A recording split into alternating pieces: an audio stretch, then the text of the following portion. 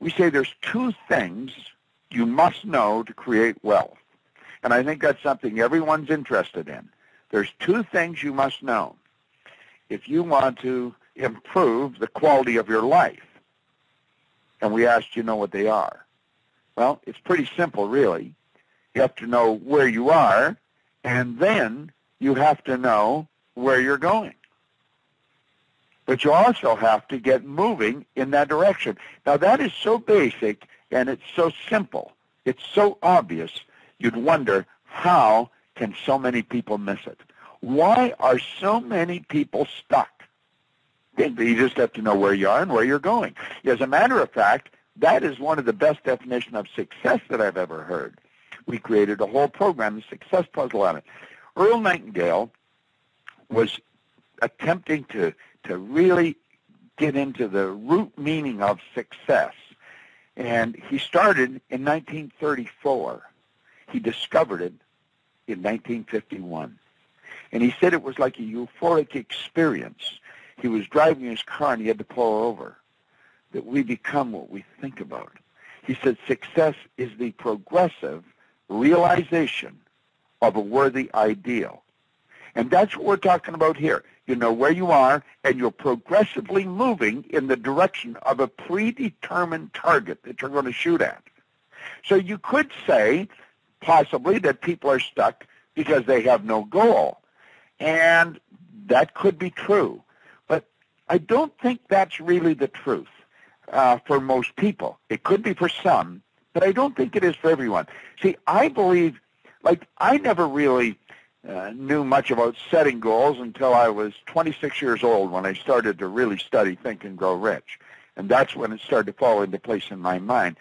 But I would imagine before then I had goals. I just didn't determine them to be goals. I had never written them out as on a card or really established. A goal to me was something that happened in a soccer game or in a hockey game. It was, where a team picked up a point or something. But it wasn't a point in life that you worked toward. However, I think there were probably things that I wanted. So I did understand goals. I don't think that's where the problem is for most people. I think the problem for most people is right here where you are. Now, let me explain that this way. I met a man when I was 26, and he got me to really stop and take a look at myself. And he asked me if I thought he was a happy person. I said, yes, he seemed pretty happy to me. He said, have you ever seen me when I was sick? And I had to admit I hadn't. He said, have you ever seen me when I was broke? And again, I had to admit I hadn't. Well, he said, you've got to be one of the most miserable people that I have ever met. Now, he didn't mean that in an insulting manner. He was trying to shock me into taking a look at my life. And he said, you're always sick. Now, he said, you've always got some kind of a problem going on in your body. And he said, you're always broke. Then he asked me a question. He said, who are you?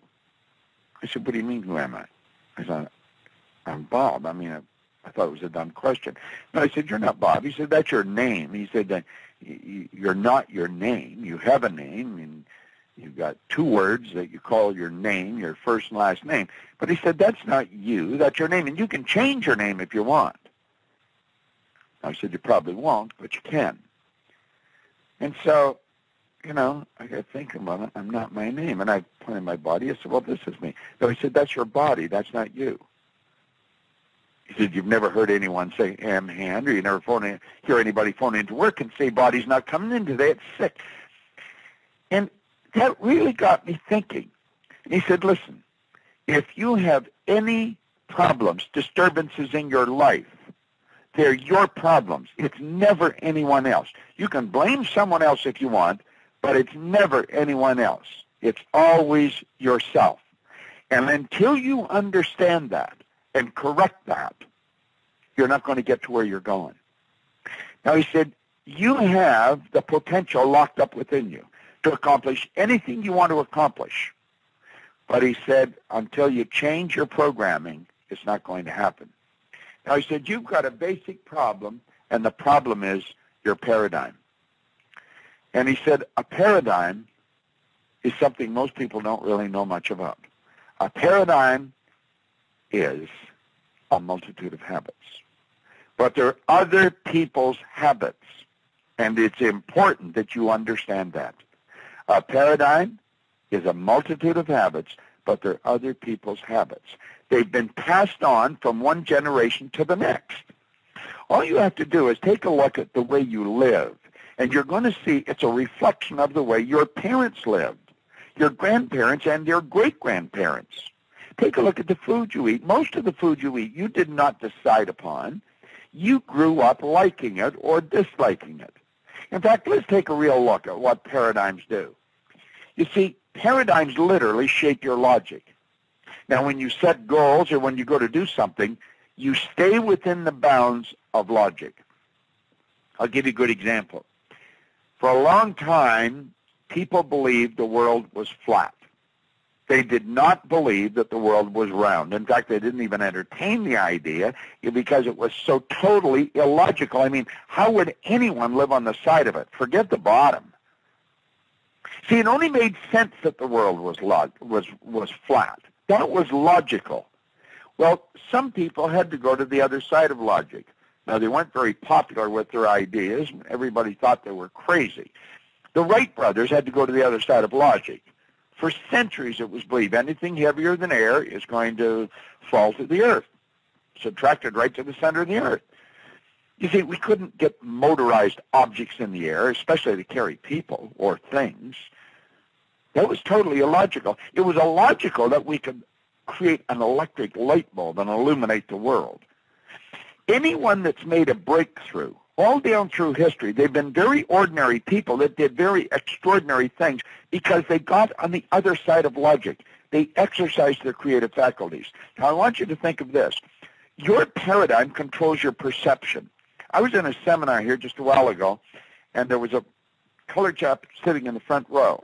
Now, I say colored, we're all colored. He was a different color than me. And I went over and asked him, I said, if I asked the audience what color you were, they would say you're black. He smiled, he said, yeah. And they'd say, I'm white. But I said, the truth is, you're not black and I'm not white. If you ever saw a white person, you'd probably scream and run. Now, why do we say you're black and I'm white? Because that's what we see. You see, we don't see with our eyes. We see through our eyes. We see with cells of recognition in our brain. We've got a perception problem. Now, if we see something when we look at you or look at me that isn't there, how many other things do we see in our life that aren't there? How about all those obstacles that are stopping us from living the life we really want to live? Now, you go back to the logic. The old saying is you've got to be realistic, you know. If you haven't got the money, you can't do that. You can do anything. And if you make up your mind to do it, you'll attract the money. Perception is a big problem. Now, our paradigms literally control how we utilize our time. Do you know that everyone gets exactly the same amount of time? They get all there is. The hobo sleeping on a park bench are the most progressive, productive industrialist in the world. Everybody gets exactly the same amount of time. So it's what we do with our time. Do you know that time can't be managed? The idea of managing time is absurd. You can only manage activity. And if you make up your mind you're going to be very active while you're awake, you're going to have a pretty good life. Your paradigm controls your effectiveness. It controls your productivity. See, at one time, I just wasn't a very effective person, so I wasn't very productive. I'm a very effective human being today, and I'm extremely productive. I get more done in an hour than I used to accomplish in a month insofar as providing service. Therefore, I can earn more money in an hour now than I used to in a month. Say, well, how does that happen? Well, your ability to earn money is always controlled by your paradigm. And as you become more effective, you're going to earn more money. Most people think we go to work to earn money. It's the worst way to earn money. Money is earned by providing service. I provide service while I am sleeping. I've recorded material. It's being used on the other side of the world from where I am. So when I'm going to bed, people are getting up and they're using my material and I'm earning money for it. Now, if I can do that, you can do it. I never went to school. I only had a couple of months high school. I had no business experience, but I got an idea that I could do something, and then I started to act on that idea. You see, the truth is, I bought into what Dr. J.B. Ryan was teaching at the time. He said, the mind is the greatest power in all of creation. Ryan was a professor at Duke University and a very well-read person on the non-physical side of life. You know, Abraham Lincoln said, to believe in the things you can see and touch is no belief at all. But to believe in the unseen is a triumph and a blessing. He was so on the ball. Well, Ryan was too. The mind is the greatest power in all of creation. Now, we have been raised, I say we, I have, and I'm thinking you probably have too, in an environment where we recognize professionals like psychiatrists, psychologists, behavioral scientists, to know something about the mind, but not me, you see, not the average person on the street, not a little child. The truth is a child can understand their mind and understand how it functions. And if they did, they would do so much better in school. Now play with this idea. You and I think in pictures. We literally think in pictures. Think of a feather. You see an image of a feather. You see that? We think in pictures. Okay, now think of this for a moment. What does your mind look like? What does your mind look like? Odds are pretty good that you might see an image of the brain. But let's clearly understand this. The brain is not your mind any more than your fingernail is. You see, your fingernail and your brain are components, are part of a body, your body. Your body is the physical manifestation of an activity referred to as mind. Mind is movement. It's movement. Body is the manifestation of that movement. Now, if you're going to change your mind, you better understand something about your mind. You have to know what it looks like. And most people, when they start thinking of the mind, they become confused. And so rather than clear up the confusion, they turn on their television set and get lost in somebody else's world. I want you to really think, my mind, what does it look like? Understand this. Out of confusion comes order. And it's a higher degree of order than that which existed prior to the confusion. When you start thinking about the mind, odds are pretty good you become very confused. Well, if you work at it, as I did, it took me 9 years. I cleared up the confusion. You see, as a little kid, the teachers would say to me, Bob, why did you do that? I'd do something that I didn't want to do to give me results I didn't want to get. My teachers were not too pleased with it. And they'd say, why'd you do that? And I'd say, I don't know. They'd say, what do you mean you don't know? You know better. I know. Well, why'd you do it? I don't know. I'd go home, my mother would give me the same story. Why'd you do that? I don't know. Well, you know better. I know. Why'd you? I don't know. When I was 17, I went in the Navy. Every commanding officer, Proctor, why'd you do that? I don't know, sir. What do you mean you don't know? You know better. I know. Why'd you do it? I don't know. Well, we're going to teach you to know. And they'd have me out in the parade square running with a rifle over my head for a couple of weeks. Now, you would think that that would get me to change, but I didn't. And I'd go back and they'd say, why did you do that, Proctor? I don't know, sir. What do you mean you don't know? You know better. I know. I want you to stop and think of things you do that you don't want to do. It's giving you results you don't want to get, and you do them anyway. You see, it's the paradigm. It's what's going on inside. The paradigm is like a program that has been registered and lodged in our subconscious mind. But just saying that doesn't do us any good. We talk about the paradigm, you know, controlling our perception, our effectiveness, our logic, our ability to earn money. Everyone knows how to earn more money, and most people need to earn more money to live a decent life, but they're not doing it. And it's not the fact they don't know they can. They know they can, but they're not. Well, let's look at this. Let's you and I look at the mind and paradigms, since the mind and paradigms is what it's all about. Now, I think it'd probably be a good idea if we became more specific. Let's look at your mind and your paradigms. Now, I'm talking to you. I'm just talking to you, nobody else.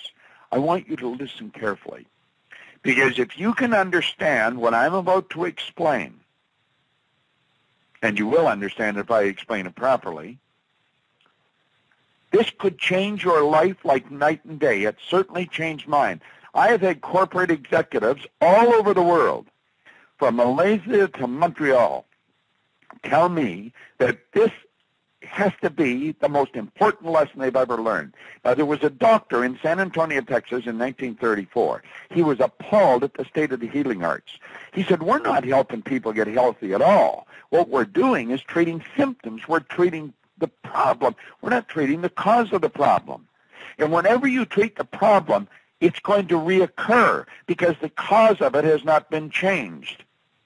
Now, he said, we've got to treat the whole person. The whole person, not just the physical.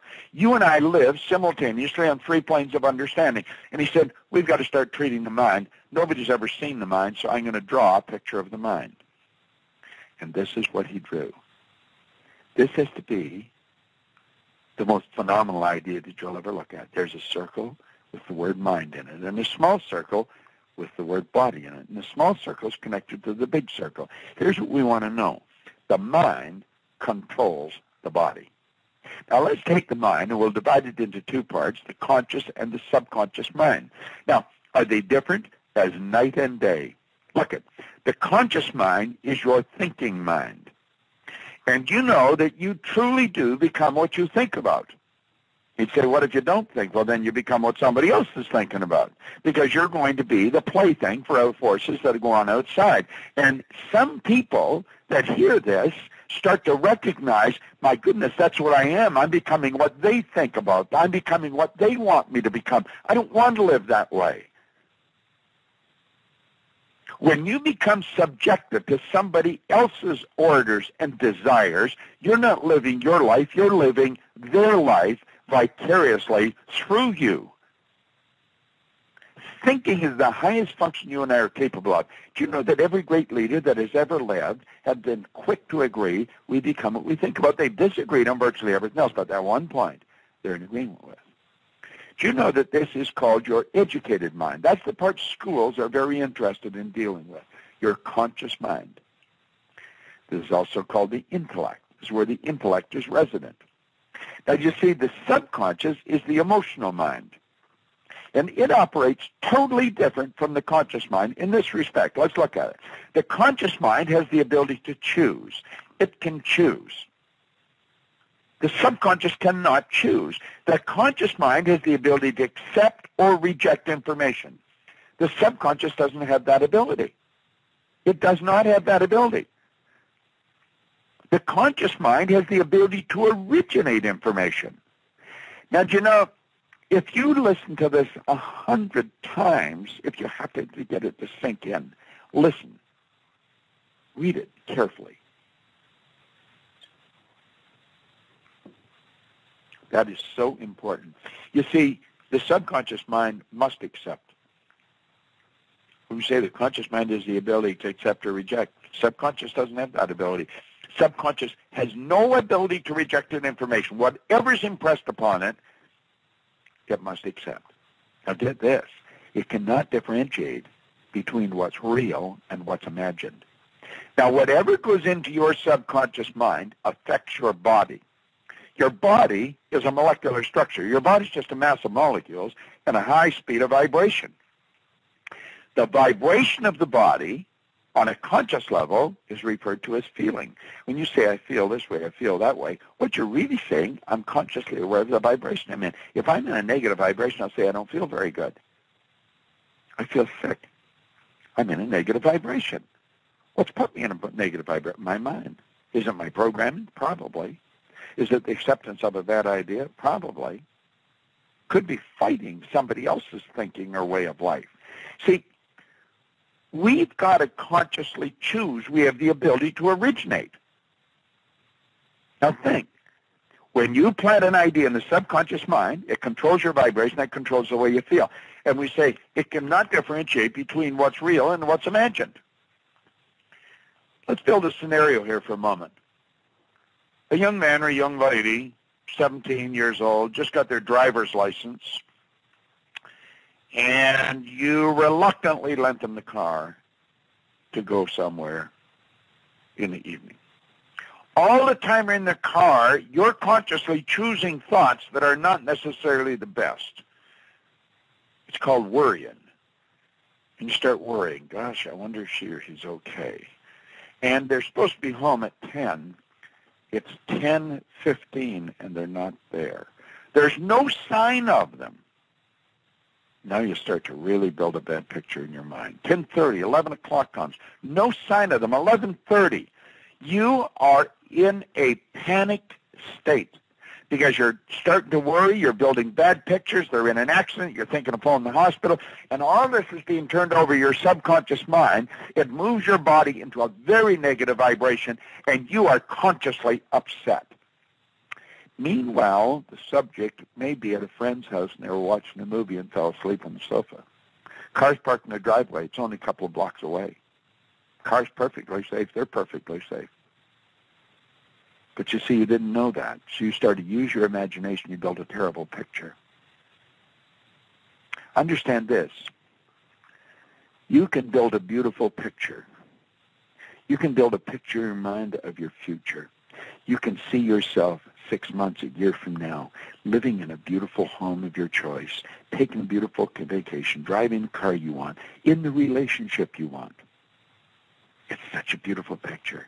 And as you get emotionally involved, you feel so good.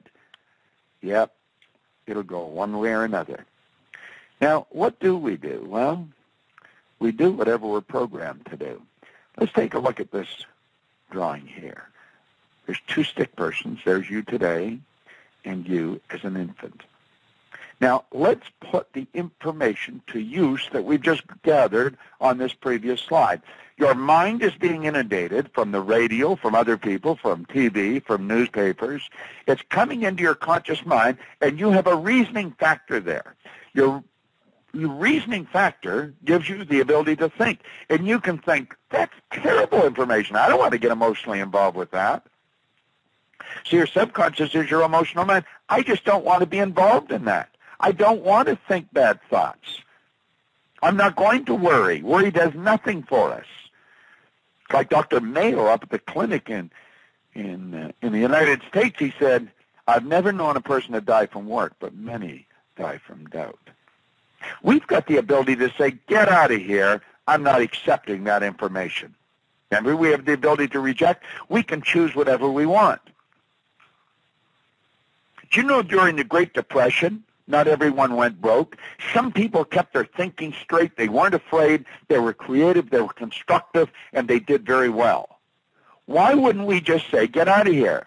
Well, for some strange reason, we don't. We let that idea go right into our subconscious mind. What idea? Whatever idea is coming our way. And you'd say, well, why would a person do that? Well, let's stop and think. Let's set this one aside for a moment. Now let's look over when you were an infant. When you were an infant, the conscious mind, you didn't have one. We'll have to set it aside for a few minutes. Your subconscious was wide open. So whatever was going on around you was going right into your subconscious mind.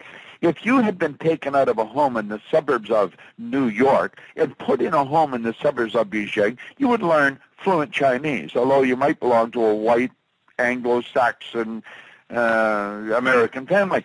If you were taken out of a home in the suburbs of China and put in the home in New York, you grew up speaking English. The person from New York would grow up speaking Chinese, and the person from China would grow up speaking English. Even though their parents understood no English or the American parents understood no Chinese. Why? Because your subconscious mind is going to take whatever you offer to it. Whatever was going on around you when you were a child goes right into your subconscious mind. Was there a lot of talk of abundance and prosperity and conscious control over our own future and sit down and design our future and get emotionally involved and affirmations? Not likely. But there was probably a lot of talk about lack and limitation. Came from the radio just to them, and then they repeat it. They repeat what they hear on the news, what they read in the newspaper. It goes in over and over and over again. And that's how You built an image of you. That's right. The suggestions that they give you, why did you do that? How many times have you heard no when you were a little child? Probably 10,000. You'd say, Mommy, Daddy, I want to do this. How are you going to do that? Where's the money going? Do you think money grows on? See, you're saying trees, just same as I did.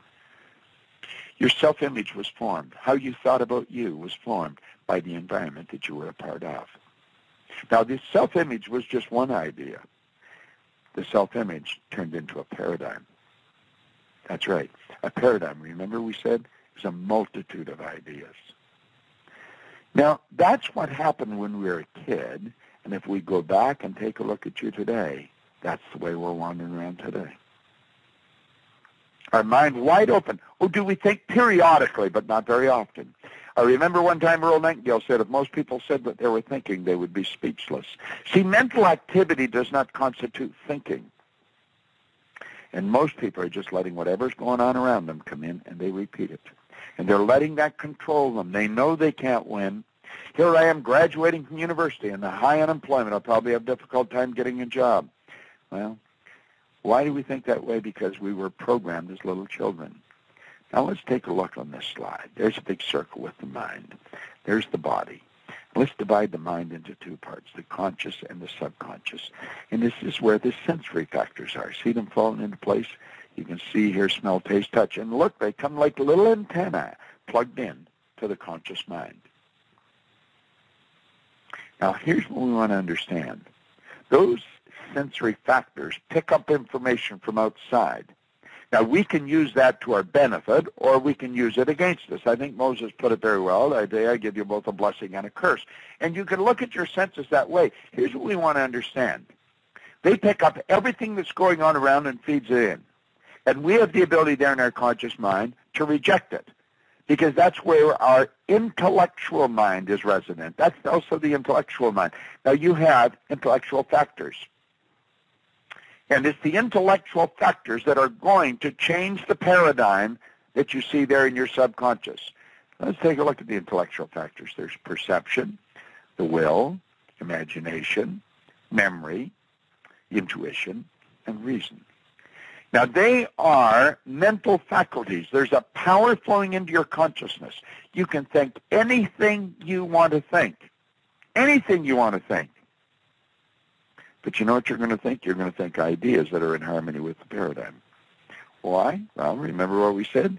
It's what's going on in the subconscious that controls the vibration of the body. On a conscious level, vibration is known as feeling. That's right.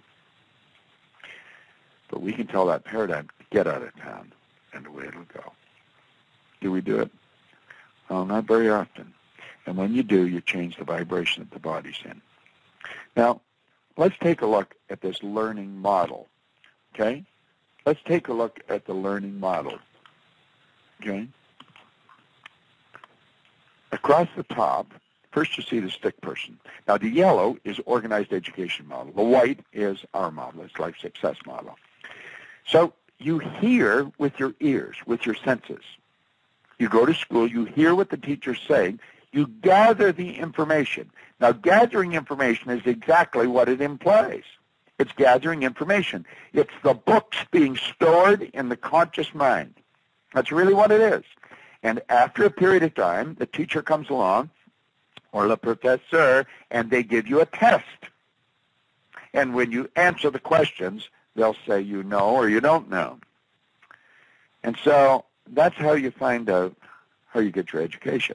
Is that an education? Absolutely not. Gathering information is not learning. Look at, stroke that out, and let's take a look at the model here. This is what you're getting in the coaching. You listen carefully. Now, you listen with your emotions, not your ears. You've got to let yourself get emotionally involved in this information. Do not do this like school. Now, you're programmed to treat everything you learn, all the lessons, like school. Don't do that. Just let yourself get emotionally involved. Treat this as something powerful. It will change everything in your life, from your relationships to the health of your body to your ability to earn money. Now, if you listen, odds are pretty good you'll learn. Let's take a look at what learning really is. See, we thought learning was listen to the teacher, remember it, and repeat it, and that's learning. That is not. Learning is when you consciously entertain an idea, you get emotionally involved in the idea, you step out and you act on the idea. You do it. You literally do it. It's acting on the idea, and you change the end result. Now, the learning is the feedback from the change in result. You think it works. That's learning. See, Vernon Howard says knowledge is the observation of a fact. Knowing is the inward experience of that fact. Beautiful, isn't it? Let's take a look at this. Here we are here, the subconscious mind. It has the paradigm, okay? Now we've got here the conscious mind. There's a power flowing in. It's thought energy, and it gives us the ability to think, okay? Now we can literally change our world through our thinking. We build images in our conscious mind. Now let's do it again. We create the image, and we impress the image upon the subconscious mind. It controls the vibration we're in. This is so important. Now, when you impress an image upon the subconscious mind, the image dictates your vibration. Then whatever is in harmony with the vibration is attracted into your life. Now, ask yourself, what am I attracting into my life? Well, I'll tell you how to determine what you're attracting into your life. Your results will answer that question for you. That's right. What do you want to attract into your life? Not a good question? Our coaching program deals with wants. Notice the change in paradigm? That's what our coaching program does. Okay? It changes paradigms. Only if you do what we recommend. Like I always tell people, I can show you how to earn $1 million if you do what I suggest. I've earned $1 million many times. A year, sometimes in much less than a year. How does that happen? It happens through the proper use of this information. How about relationships? How about being uptight or relaxed? I'm going to tell you something. I'm a pretty relaxed guy. I really don't let too much get me uptight. I see all kinds of stuff going on around me, and people think I don't pay attention. I pretty well know what's going on around me. I just don't let it upset me. I know I can't change anybody else. I can only change me. And if I take control of me, I'm going to win. Now, I want you to look at this slide. Why repetition is necessary when changing paradigms. The white line that you see here represents the sound of a CD playing. Now, the red line represents you listening to your CD that's playing, okay? The white line represents the sound of a CD playing. Now, remember, when you put the CD on, it just keeps playing. You don't stop and start it at every word. It just keeps going. The red line represents you listening to the sound. And all of a sudden, just like what's happened on listening to me, an idea hits your mind, and zingo, away you go onto a different frequency. See, the sound is on the frequency that it's playing, but you're not on that frequency. You were listening, and bingo, you took off on a thought frequency. You still hear the CD playing, but you're not thinking about it anymore. You're up on the line. The yellow line represents you thinking about an idea, and you're not listening to what's going on. If somebody'd ask you, what did he just say? You don't know. You heard it, but you weren't listening. See, you were thinking about the idea that hit your mind. Then you come back down, and you start listening. And then bingo, another idea hits, and off you go on a thought trip. See how that works? And then you come back down, and you start listening, and bang, another idea hits, and away you go on a thought trip. Do you know that I drove around with a battery-operated record player, a long playing record? if you're fairly young, you probably never saw a long-playing record. But I drove around with a battery-operated record player with a needle on the record, playing the same record over and over and over again. I didn't know why I was doing it. I loved listening to it. And what I heard in that record was the exact opposite to what I heard at home, what I heard from everybody around me, what I heard from the people I was working with. And you know, the record was telling me, listen to what they're talking about. Ask yourself, if you were talking about that with them, is it going to improve your quality of your life? And the record caused me to start paying attention to what the record was saying and stop paying attention to what the people were saying. And you know what happened? Something beautiful started to happen. Do you remember how we talked about in your little life, how you were programmed by what's going on around you? Well, I was reprogrammed with the record. I was literally reprogrammed. I reprogrammed my mind. Voila. It took me 9 years to figure that out. My income went from $4,000 to over $1 million. I had no idea what was happening. I had no formal business education. No formal business experience. No formal education. I had 2 months high school. I started cleaning floors. I started cleaning one office. I was doing it on the side to try to earn some extra money. I ended up cleaning floors in Toronto, Montreal, Boston, Cleveland, Atlanta, and London, England. My head was spinning. I couldn't tell you what was happening. I couldn't relate all this success to the fact I was listening to this guy talk on a record, but that's what was happening. You see, what he was talking about became my new paradigm, and your paradigm controls your actions, but it controls much more than that. It controls what you attract. Look at this for a moment. Your conscious mind, this last slide, is probably the most important, is where your intellect is resident, okay? Your subconscious is where your paradigm is resident. Now, in The Secret, we talked a lot about the law of attraction. But you know something? You don't attract what you want. You attract what you are.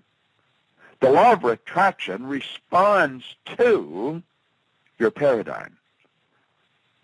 What do we have to do? We have to learn how to change the paradigm. You see, I started to attract all kinds of good things. I attracted people that helped me. I attracted people that wanted to help me learn. I attracted business. I attracted more money. I attracted all kinds of beautiful things into my life, and I didn't know why. I didn't even relate it to as attraction. I thought it was lucky. Voltaire said we invented the word luck to express the known effects on unknown causes. He was right. Do you want to become lucky? Change your paradigm.